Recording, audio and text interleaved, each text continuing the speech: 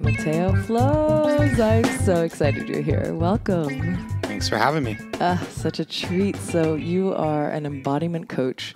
You've facilitated hundreds of breathwork sessions. And we are going to discuss breathwork and how it transforms people and this concept of embodiment and what the hell it is. But I wanted to first start with your journey. What led you to this work? I think just the recognition of how important movement was one of the beginning entry points, and a general curiosity about what the underlying mystery of this experience that we're having is. You know, I think my first real taste of that was through music. I remember at a young age having experiences at music festivals where it just like clicked in my head, wait, something bigger is going on here. Like, what is this? What are these thousands of people all doing in unison, having their souls and emotions moved by vibrations in the airwaves? It got me to begin to start to question, like, what's happening? And I think that's really a central starting point that a lot of people can begin with. Just start wondering more, like what is this experience that we're sharing? And by simply following that path, it led me here. And there's a lot of steps along the way, but I think that was definitely the starting point. A deepening look past just this acceptance that we tend to be born into. That's a juicy one right there. Accepting just what is versus actually exploring. I experienced your breathwork, and you are very powerful in the way you deliver the entire process. Like, you're in it with us. You're not just like kind of walking around facilitating. You're like in it, and that has to have been a journey as well in itself. Like, were you kind of like innately thrown into breathwork, and how did that come about? I was really lucky that I was introduced to kind of the deep end very early on. When I did my yoga teacher training, one of the experiences we had was like a full-on bioenergetic cathartic release breathwork class where we breathed for an hour, and we were also cussing and screaming and releasing. And it was such a blessed opportunity to get to be exposed to that right as I was jumping into the world of like movement, yoga, and breathwork. It wasn't, something that I had to dig deep into. It was right there from the starting point. That connection between breath work and catharsis was like tied together right at the beginning of me starting to understand this stuff. It was made very clear that the breath was a pathway for us to release trapped and stored feelings and emotions. And so I've always kind of looked at it as part of that ever since. Share how. So it's really interesting. I'm studying the science of this more, and a lot of the stuff that we intuitively understand, anybody who's done breath work, they'll know that by breathing, you can regulate the rhythms and oscillations of your body. But as I start to understand it deeper, it's fascinating the connection between our like vascular system, like the actual flow of blood pumping through our body starts to be regulated to the rhythm of our breath. And of course, the oxygenation, but that also sends like electrical signals up to our brain that switches the state of frequency that our brain is operating in. So to anybody who's like done breath work, it's super obvious that, yeah, we can control our mind and our body through breathing. When you start to study how these systems interact, it's very fascinating to me, at least. Yeah. I've understood it, especially holotropic breath work, where it's a 3-part breath: your stomach, your chest, and exhale. Inhale to your stomach, your chest, your exhale. And you do this at a relatively rapid rate, and you're taking really full breaths. So to some degree, you're hyperventilating, but in a controlled manner. And so you're hyper-oxygenating your body, and for some reason that ends up releasing a DMT, right? From your brain produces DMT, and then that's the chemical that is released at the beginning and the end of your life, and that's why you have a flashback at the end of your life, of your whole life. And so this compound, DMT, gives you the opportunity to then go back into your childhood or at some point in your life where something was not resolved. And you get to view it as an adult instead of a child, where you just have your childlike coping mechanisms that may have served you in that moment, but later on they don't, right? And they kind of work against you as an adult. Can be. And so this gives you this opportunity to reframe the story and rewrite the story essentially so that you can choose different patterns moving forward. Because often as a child, we decide that, in that given moment, we're not good enough, or self-doubt is the natural tendency for our brain. And so this breathwork experience literally gives the opportunity, and from my experience, to rewrite the story and then choose completely different patterns that are way more empowering. So that's my version of breathwork and why it's supported me through a lot of transformation. And I always emphasize in my classes that the breath work is just a key that opens the doorway. And the doorway is you giving yourself the permission to express what you need to express. Expression is the only way to release repressed, trapped, stored emotional, energetic blocks. And a lot of times that stuff comes up and the doorway's open, but we can't quite step through it because we still have that culturally imposed narrative running through our head that keeps us limited. And this is like a emotional virusware that gets instilled in us at a very young age. And if we're never conscious of these programs running in our brain, then it's not really possible for us to create the dissonance that we need to relate to them in a way that's actually empowering for us. So we're really lucky that we live in Austin, Texas, right? Because we have a powerful mantra wired into this space, which is keep Austin weird.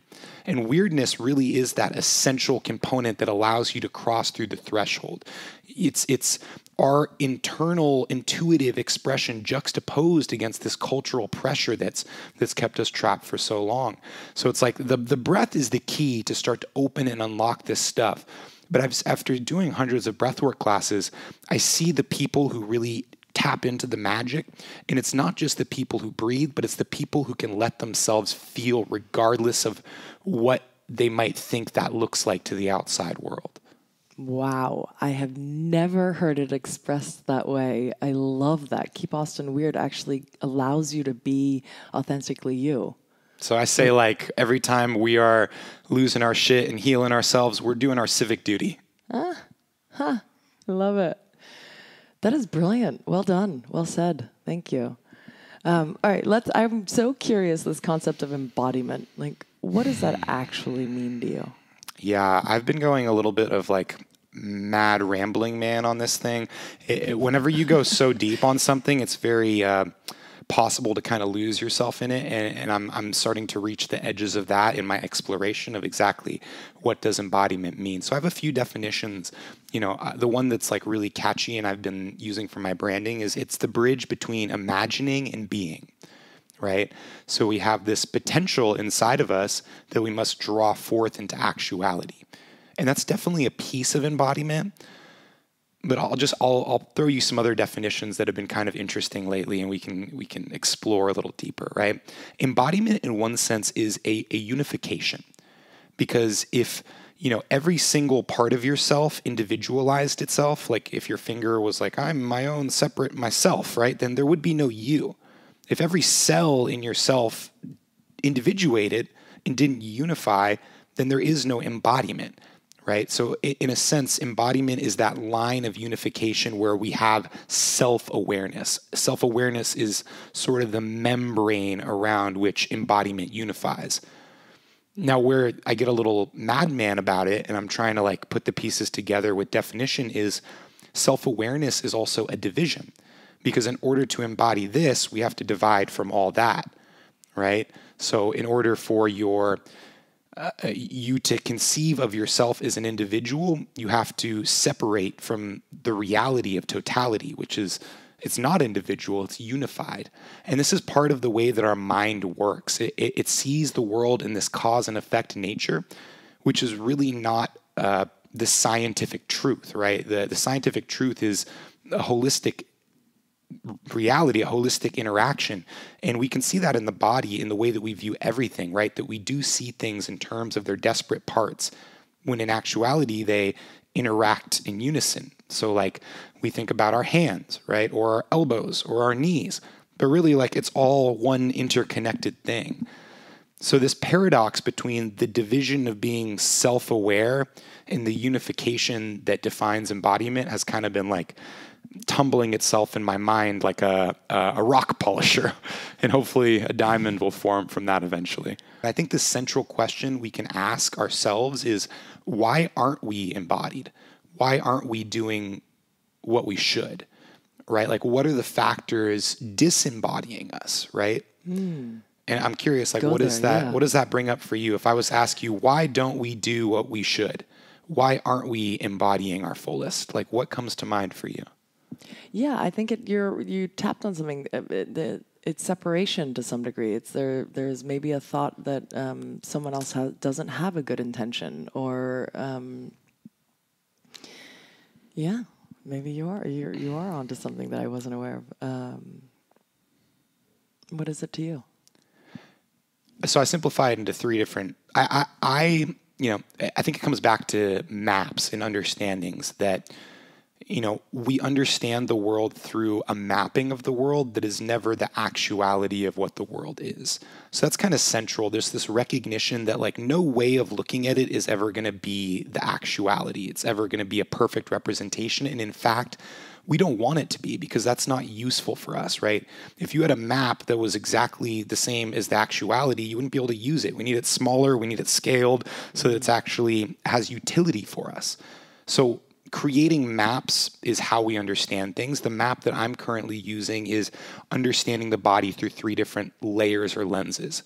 Our physical, actual embodied self, and then the emotional, energetic uprising that comes from that physiological phenomenon, and then the psychological component that all feeds back together. So it's like the stimulus that our body receives sends a signal to our mind that then releases a neurochemical response that creates a magnetic charge that interacts with the electrical charge of the nervous system stimulation going through us, which creates this electromagnetic field, which is the mediating factor between our physical and our psychological. That's the map I'm using currently, right?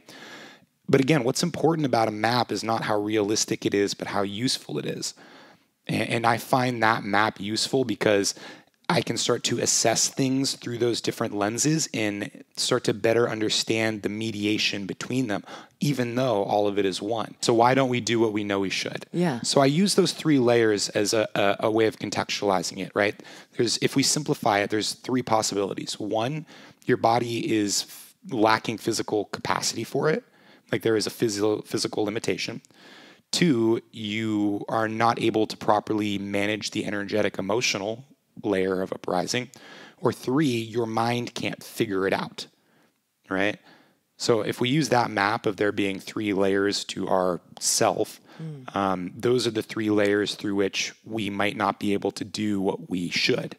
Yeah, I'm hearing that, like, if you were looking at the map through your lens, right, your perception based on your experiences, you'll have a different experience of the map versus, like, if we both looked at one map, we'd be looking at potentially two different realities, right? And so if my mind is somehow distorted and my perception is distorted based on some experiences that led me to not be so kind at all times, or not trust that someone's going to reciprocate that kindness, then I'm not fully embodying kindness. Is that what I'm hearing? Does that make sense? So there's so much I could say. Talking about embodying kindness, it's again, it comes back to the way that we understand things. And these words have different associations for them. So for you to embody kindness, you need to have an association for what kindness looks like embodied. Right. So again, we create a map of that. We create representations, and it's really fascinating the way that our mind actually does map. We use an attentional filter to limit out the incoming stimulus into things that are important to us. So there's a reason that kindness becomes an important thing to you, because in your past experiences, you've been shown that it's relevant to yourself. It's been highlighted within your filtering process to be emphasized. Yeah. Maybe for your survival, survival could come down into how we play with the culture among us, and that is kind of the central point to where this repression comes from. Because, the way that we interact, we are such social creatures, is so essential to that state of survival. Whereas like an animal, their attentional filter isn't focused towards kindness, Right, their right? survival. They're focused on immediate physical threat because they don't have that social psychological dynamic that we have. Yeah. So to embody kindness, you need to have a reference for what that looks like and how the effects of that play into the way that you're filtering your attention. So a lot of times if like someone's not being kind, it's because they don't see it, right? It's not always like a conscious choice that I'm going to be unkind. And if it is a conscious choice, that's coming from unconscious factors. Right. Because we're always being kind of filtered through this unconscious lens. What do you want to embody? My potential. Ooh, juicy. Go. What does that mean to you? Yeah. And again, that's a very deep question. I think the potential is that imagined virtual projection of ourself and what we could be if we always did the things we know we should. And a lot of my philosophy comes from Stephen Pressfield in his book, The War of Art. And this understanding that there is, and this is like the central map that I've installed as my base operating system, is that there is a calling inside of us. And this calling is pulling us towards what we're meant to be. But there is a force that works in opposition to that. And I think this is what makes life interesting. It's this resistance, right? This push in opposition against us doing what we know we should. So that's like the central operating system through which I look at things through.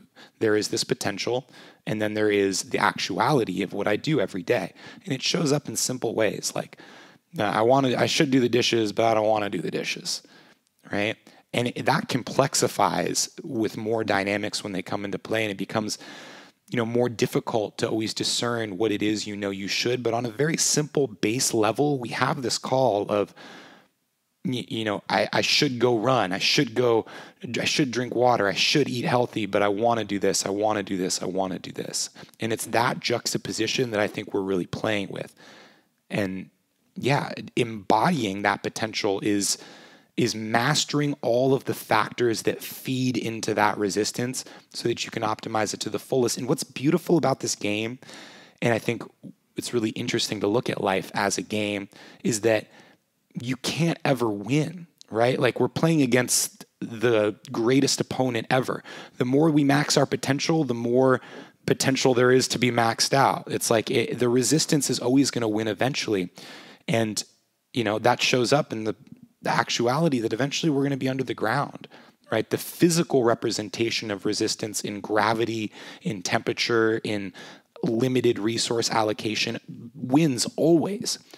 But that doesn't mean we can't try to get the high score while we're here. How do you listen? For me, it's like it's the angel and the devil on your shoulder, and which one are you going to listen to?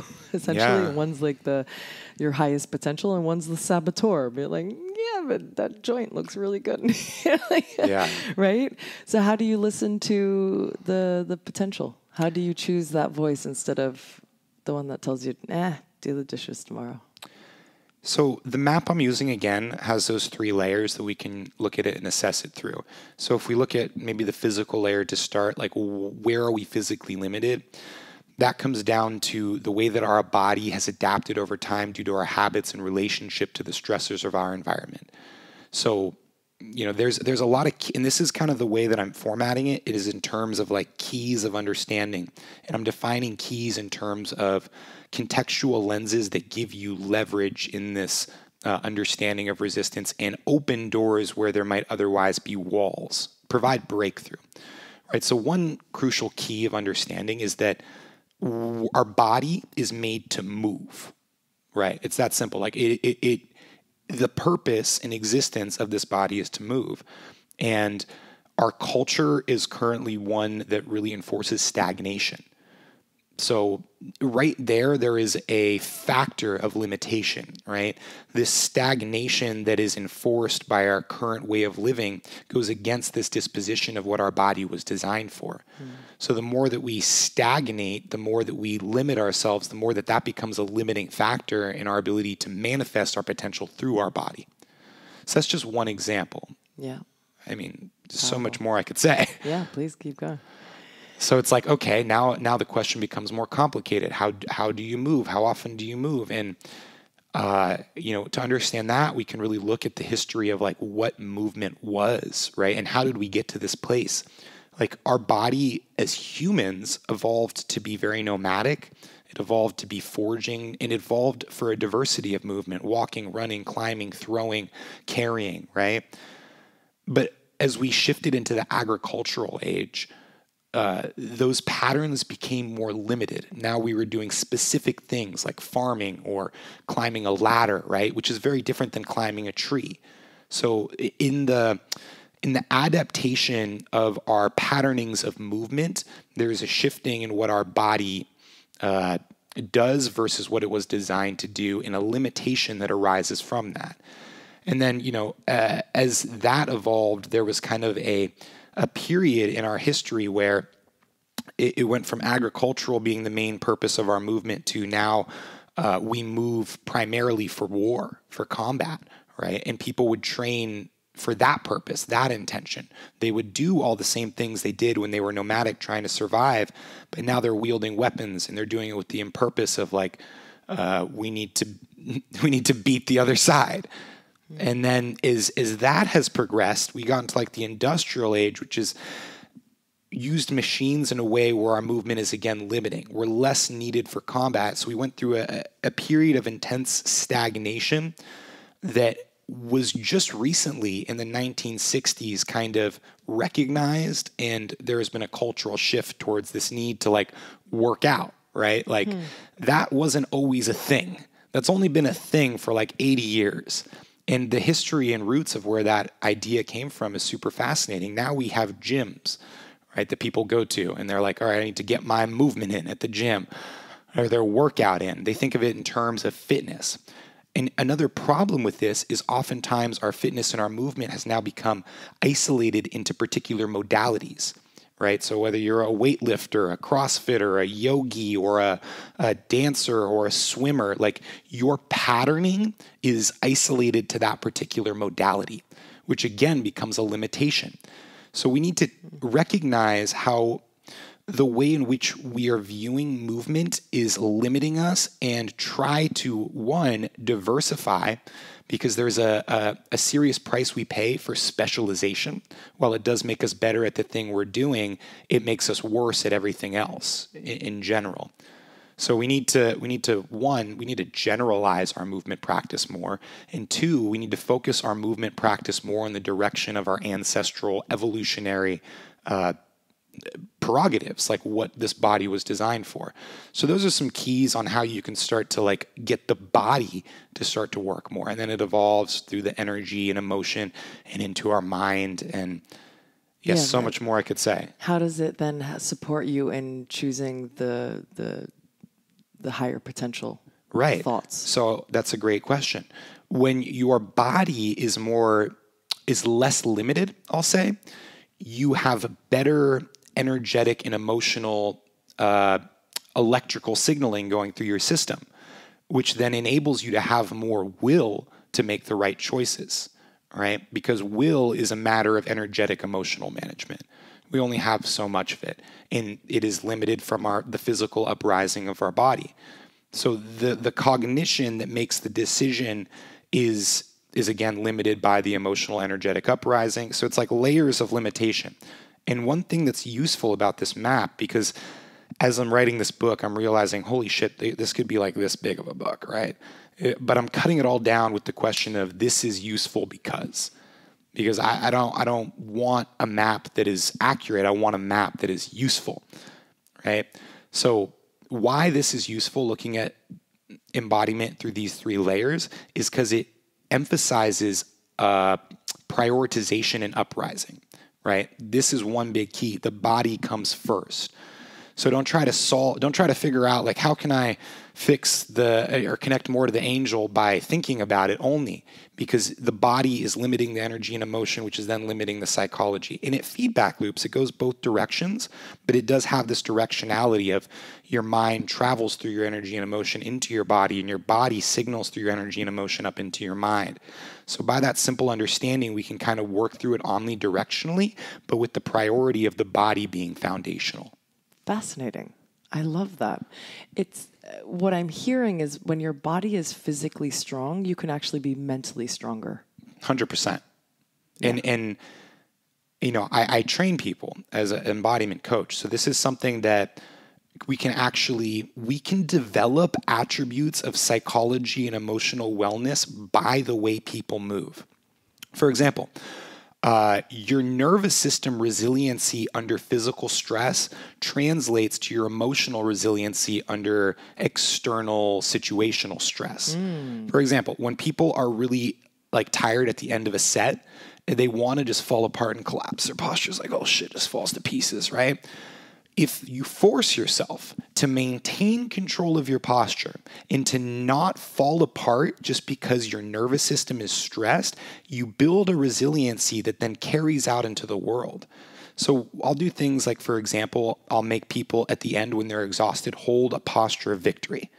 Like they have their hands up, they smile on their face, they fight the fidgeting, they align themselves with gravity to optimize their relationship with it.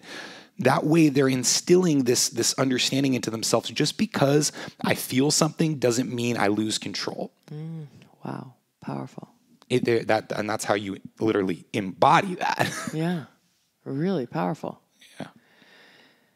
I think there's also a psychological component, and it might be vain, but just to look in the mirror and be happy with yourself, and to walk down the street feeling like literally physically strong and sexy it gives you the courage to then do anything that you desire. And I think courage is the foundation of creating the life that you dream of. You've got to have the courage to walk up to that girl, to move to Bali, to start a new job, or to start a business. Like, you need courage. And I don't know if it's just vain, but from what you're saying, it sounds like it's not. The physical strength supports that journey. 100%. And, you know, I guess vain is a judgment as well. It's like, haters might say it's vain, but I'm just loving myself, right? Right. I actually had somebody comment on one of my Instagram posts last night saying, put a shirt on. Oh, wow. Which I never wear a shirt. It's like, it's just who I am. I don't like wearing shirts. And really grateful to be able to receive that feedback in a way that wasn't triggering at all. Yeah. But it was a really interesting example of like exactly what you just brought up. Like someone saying I'm vain, and me, I'm like, I was just doing what I do, right? Like without considering it, thinking it at all. So it's really a matter of perspective, whether or not it's vain at all. But I think the important thing is how you identify yourself, right? Because identity is the factor that determines the way that you behave. One of our greatest imperatives is to match our behavior to our identity. So when you identify as somebody who's strong and sexy, you're going to behave as someone who's strong and sexy. And our identity is greatly tied to our virtual representation of how we see ourselves. Yeah. Yeah. I had, this sounds sad, but it actually has a really beautiful lesson. There was a woman that was at the end of her life due to cancer, and she was choosing that. She didn't choose to heal herself through natural ways. And but one lesson she said that she's learned is wear your good stuff. Wear your good shit. And from that moment on, I get dressed up every day with my favorite clothes. I wear my favorite jewelry. I don't just, it's all out in display. I don't just tuck away, like my favorite precious jewels in the corner and hide it in a closet. Like, you've got one life to live. Look your best every day. Like, show up 100%. Shirtless in your case, fine, but like, just the way your appearance and I agree with you. I don't think it's vain. I think it's the way to love yourself the most, so that you build your confidence the most, so that you then become a magnet for everything that you want. When it starts with how you look and feel about yourself. Yeah. Yeah. My problem with that is I sweat like 3-4 times a day. So I got to have my workout clothes and my nice clothes. Otherwise, I'll run through my clothes really quick and they won't be so nice anymore. Yeah, I mean, it's not just how you look, but also how you internally feel, and I think a lot of that has 100%.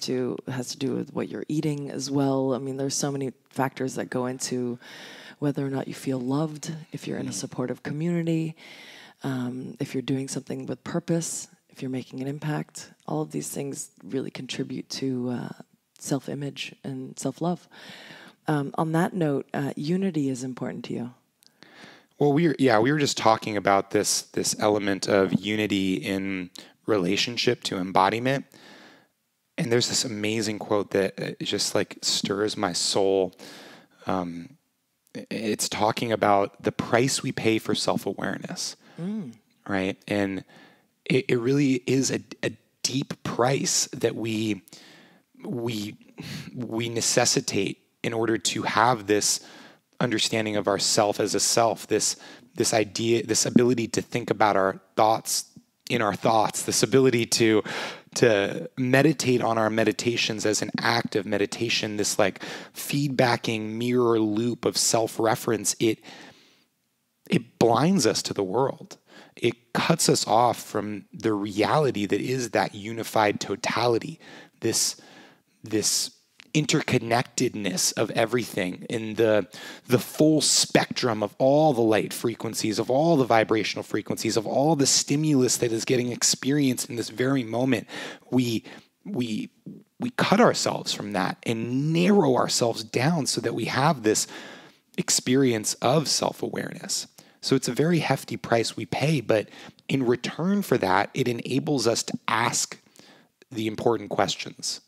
We gain the ability to, wonder, who are we? What am I?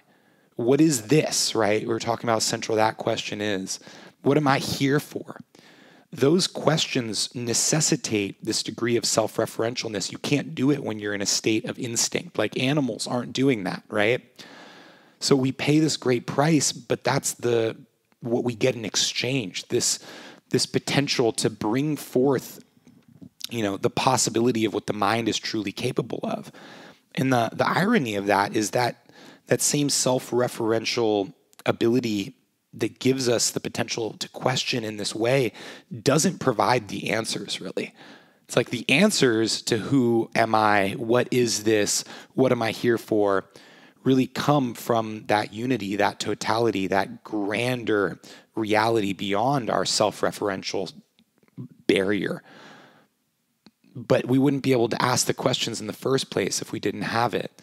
So there's this very interesting relationship between the actuality of holism, whether it's our body and it's built into the way that we view everything. We see the world in cause and effect, right? We look at a tree, we don't see the tree. We see leaves, we see branches, we see roots, we see, the cell membranes of the tree, or what do trees don't have cells? They have like Bark, or what are you? There's like a photoplasma or something that I'm not remembering. Chlorophyll. Chlorophyll, that's the one. Nailed it. Can I get a high five on Yes. that? Good job. But we see the chlorophyll all the way down to the atoms, right? This is how we understand reality. This is how our brain sees everything. But it's not the way the world actually is. And why do we see it like that?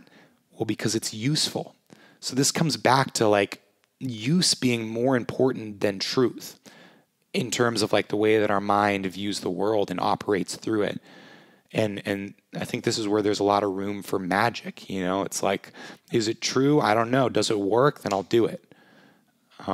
So yeah, and there is a benefit that comes from zooming the lens in and out, right? Like we can go all the way down to the molecular level, or we can zoom out to the chemistry level, or we can zoom out to the anatomical level, or we can zoom out to the actual organism. But even in the way that we understand the organism, it's like we think about ourselves in terms of individual muscles or individual organs, when really it's all tied together. And this is a huge key for understanding the body. And it goes deep into the nature of like how our fascia actually works and the ways in which our map and understanding of our anatomy, while sometimes might be useful, in other ways is actually not serving us to really know our physical self. I mean, if the fact that I can just shake my hand like that on command, and for what purpose? Or even how does my hand know to do, like, it is a fascinating concept that we really don't have any idea, like how the brain transmits that idea instantaneously to my hand to just shake. Yeah. Is wild. We have full control of this meat suit or whatever it's called, right? But we don't actually know how or why. Yeah, I've always found the question, "Who am I?" Almost impossible to answer, because of course your brain immediately wants to go into the identity of, I'm a woman, I'm tall, I'm like, you want to label. It's all just physical or spiritual attributes or maybe characteristics, but to answer the question, who am I? Spiritual being having a human experience. I mean, great. That also doesn't help me.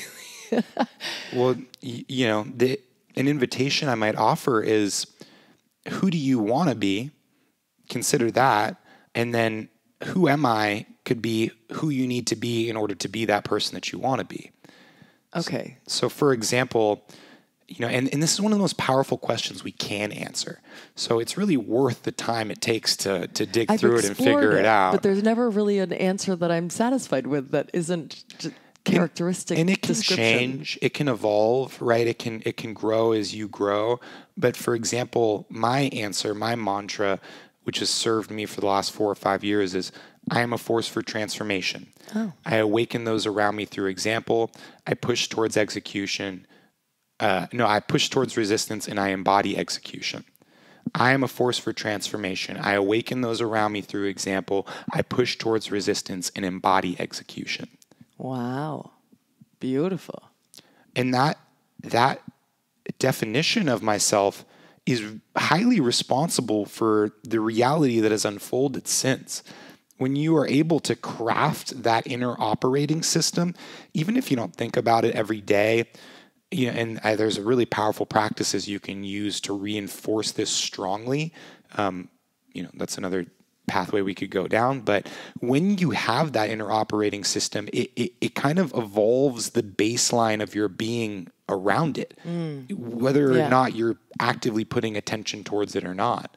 So one of the most powerful spells you can craft is answering that who am I question and doing it in a way that serves who you want to be. Yeah. Okay. Thank you. You've finally clarified how to answer that question. Thank you. And you know what's even cooler is I have a process called peak integration where you can take like these peak breakthrough clarity states, right? That we all kind of like touch through our practices, but then tend to slip away. And you can capitalize on that by doing a practice where you project yourself into your dream potential future.